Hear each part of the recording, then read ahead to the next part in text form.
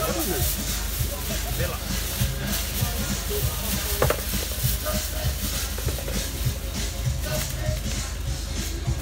for UMU, it's got a traditional, way of cooking back home. It's like almost every day we do this. Every Sunday, everyone.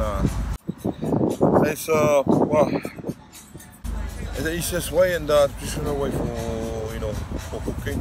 But this is what I'm doing now in south of France, and the process is to burn the wood, make sure the rocks are really hot, about an hour. And all the preparations depends on the timing, how long you heat up the rocks. So about 1 hour to prepare the pigs and everything to go in the oven. So after 1 hour, make it flat. You put the pigs. Here it's not a lot of banana leaves, so we use the aluminium foils and then the old sack, potato sacks, to cover it. 1 hour. Today was 1 hour, but normally 40 minutes cook. So that's the process.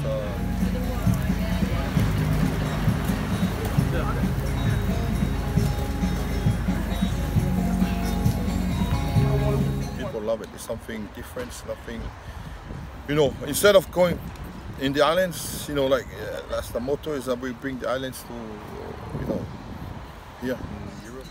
Yeah, definitely. It's nice to get everyone together, the team, the management, and all the sponsors as well. It's nice to show them, what the island community is all about. And, the islanders, it's about bringing them together, but the main thing is food. You got to feed them, and if it's not enough, it doesn't matter how good the day is.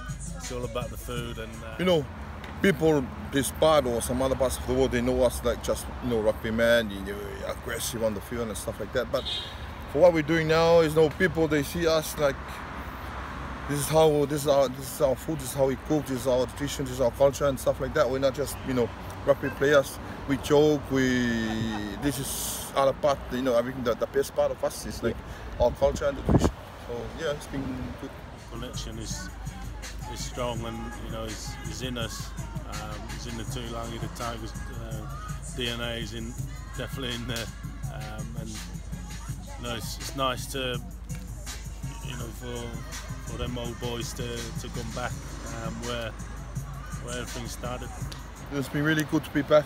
A lot of changes, but the club is still the club, and that's life. Rugby, you make friends for life. Every now and then you meet, you have a pint, and you talk about the past and stuff like that. Nice to be able to do it, like you say, here in Leicester, which is so far away from home, and just to show the people and share our culture. We're very proud of where we come from. All the islands in the South Pacific, it's sort of small islands you can't see on the map, and for us to be here in